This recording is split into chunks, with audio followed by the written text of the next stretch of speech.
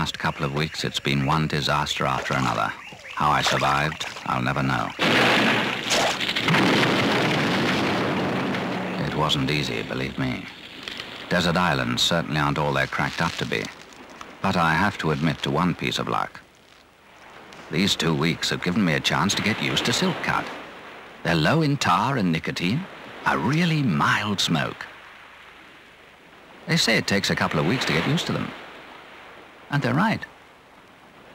Oh yes, I suppose I've had one other bit of luck. She's a non-smoker. Give yourself a chance to get used to the low-tar cigarette. Try Silk Cut for 2 weeks.